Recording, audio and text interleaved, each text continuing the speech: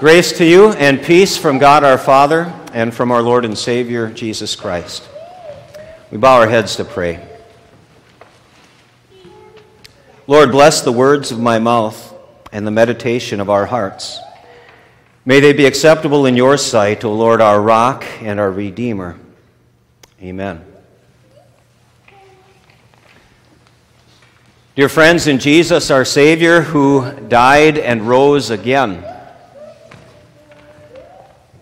I was 10 years old when I first experienced it. I had been playing out in the backyard, and I walked into our house and into the kitchen where I could see my mom had been talking to my brother.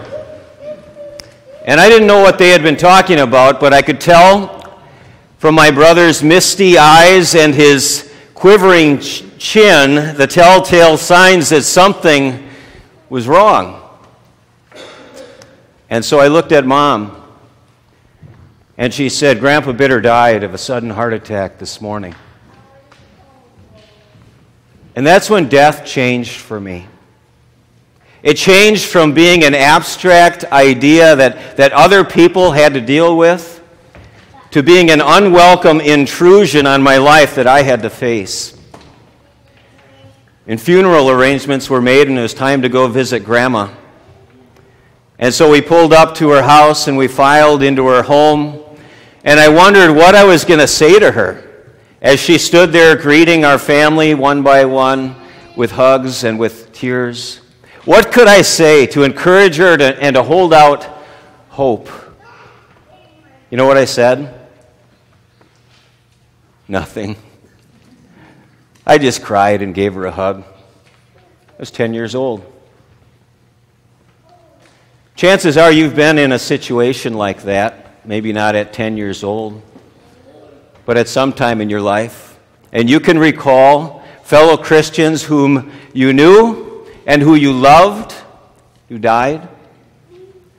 And you've attended funerals and you've visited families and the survivors. You ever struggled with what to say at a funeral? How to encourage and to hold out hope? Well, the Apostle Paul helps us with that this morning. As he wrote to the Christians in the city of Thessalonica about Christian loved ones who had died, he gives us words of hope that we can use to encourage one another. There are a lot of things that people can live without, but we can't live without hope. You can take away the car and you'll get along. That's what buses are for. And Uber.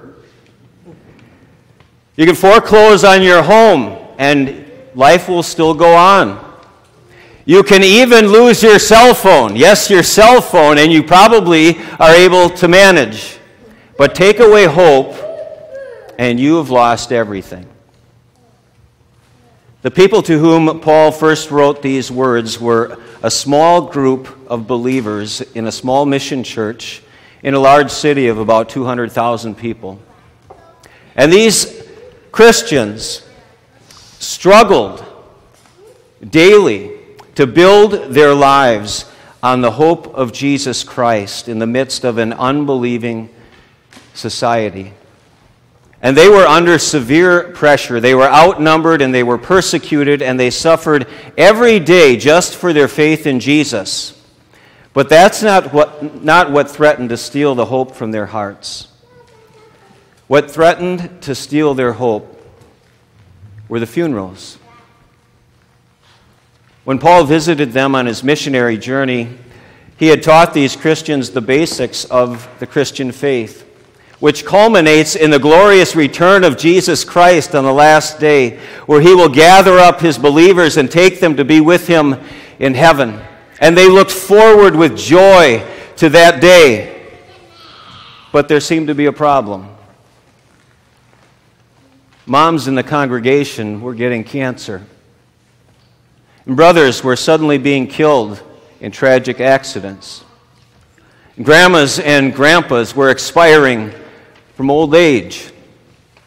People were dying off before that big day, and they wondered, were they going to miss out on that glorious return and that victory? That thought, more than the persecution, is what threatened to steal hope from their hearts. And so Paul gave them words of hope. Words of hope about a situation that seems to be probably the most hopeless situation we can ever find ourselves in: the death of a loved one. Paul begins by clearing up confusion. He says, "Brothers and sisters, we do not want you to be uninformed about those who sleep in death, so that you do not grieve like the rest of mankind who have no hope. For we believe that Jesus died and rose again, and so we believe that God will bring with Jesus those who have fallen asleep in him." Notice that Paul doesn't say, "Don't cry at the death of a Christian friend." He doesn't say, "We don't want you to grieve," as if death isn't sad. Jesus cried at the death of his friend Lazarus. It's not wrong for you to cry too. Even for Christians, death brings tremendous grief. Walking past her bedroom that's been untouched since the day that she was taken away. Regularly sleeping alone for the first time in decades. Trying to learn how to live in a quiet house that was once filled with his voice. It's all kinds of things that trigger the grief to come rushing back. So Paul acknowledges the pain that's associated with death, because that pain is very, very real.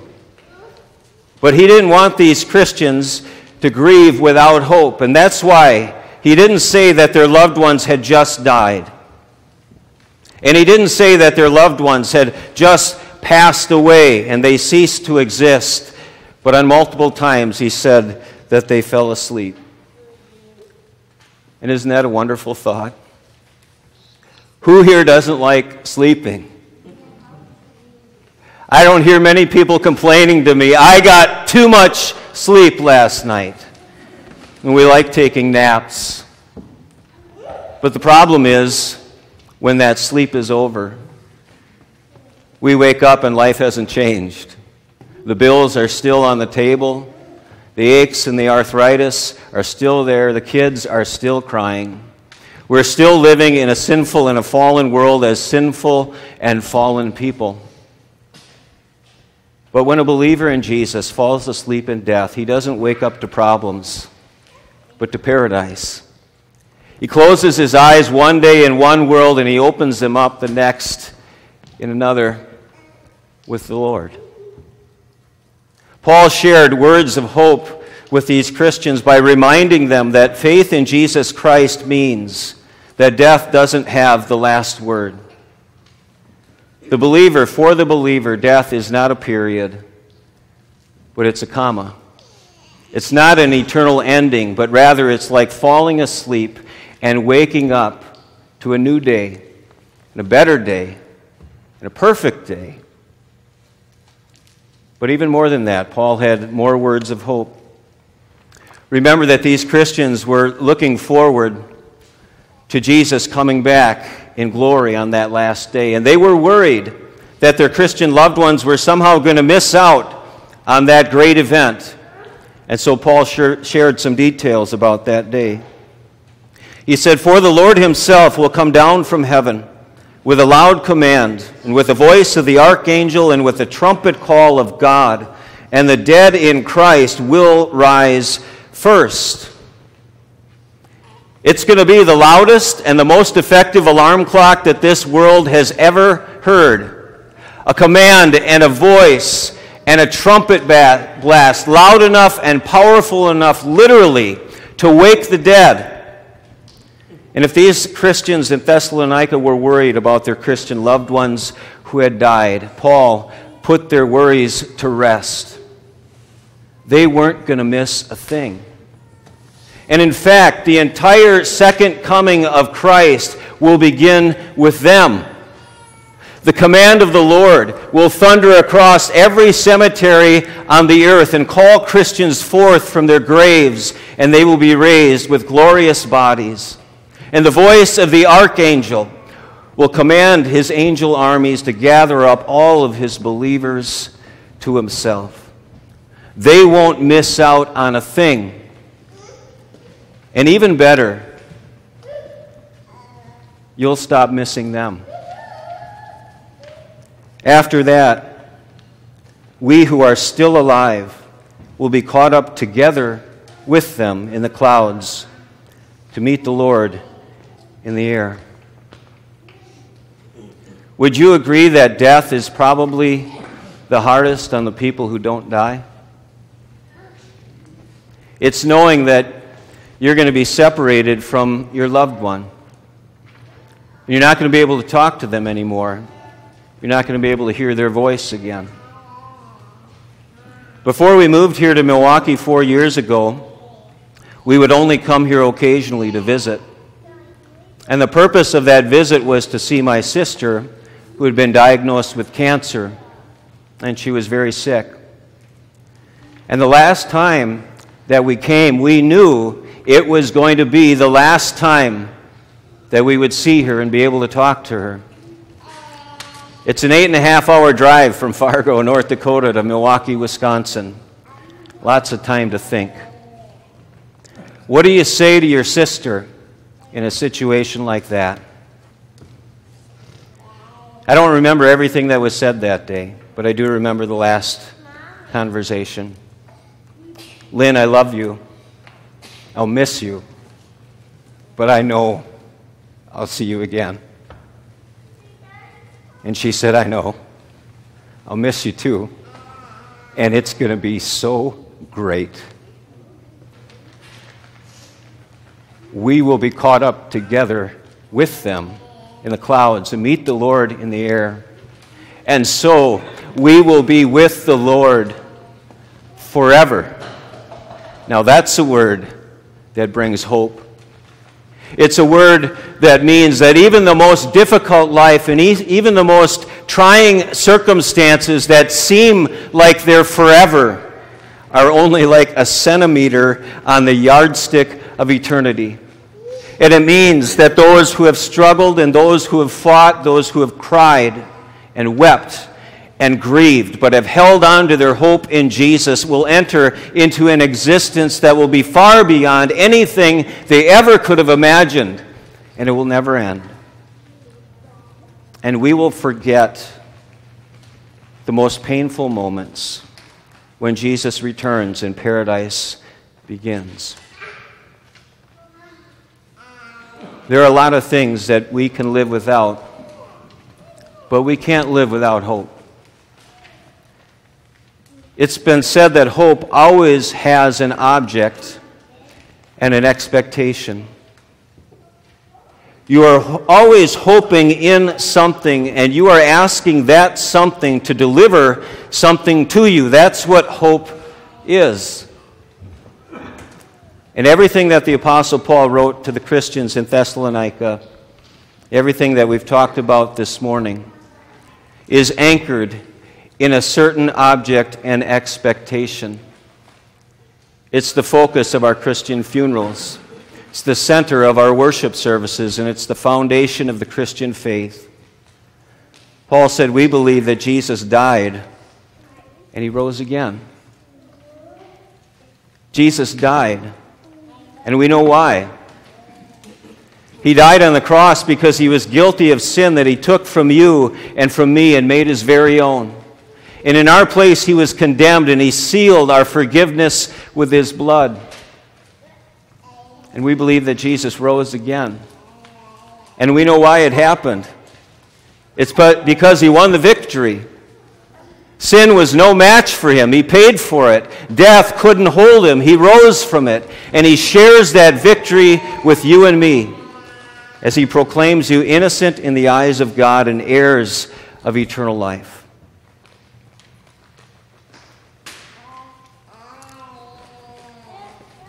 When you stand at the bedside of a loved one who is drifting away from you into eternity, and when you are making preparations and plans for a funeral and your heart is broken, When you walk away from the graveside and you have this empty feeling inside, that is your hope. The cross and the empty tomb of Jesus Christ is a symbol of our redemption, and it's a guarantee that our struggles are not eternal. Only our victory is. Therefore, Paul says, encourage one another with these words. And that's what we're doing here. God has given us to each other so that we can encourage one another with words of hope. So that like the 5 wise virgins in the gospel reading who were ready and waiting for Jesus when he returned, we will have our lamps filled and burning brightly as we believe the good news that Jesus has prepared an eternal wedding feast for us through his death and resurrection. He's invited you to it at your baptism. He encourages you to be ready for it through his word. He gives you a foretaste of it in his supper, so that no matter how difficult life becomes, you can always say, hope has invaded my life in the person of Jesus Christ.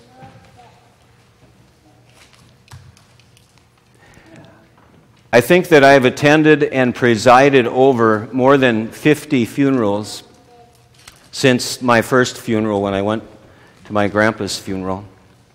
And you'd think death would get a little easier after all that time. But it's still hard. As Christians, we contemplate death and dying, and sometimes we wonder, and sometimes we weep. But we do not have to grieve as those who have no hope, because we believe and we know that Jesus died and rose again. And so we can be content and we can be confident. We can even be courageous as we hold on to the hope that we have in Jesus, and as we look for the resurrection of the dead and the life of the world to come, where the sound of crying and weeping will be heard no more. Amen.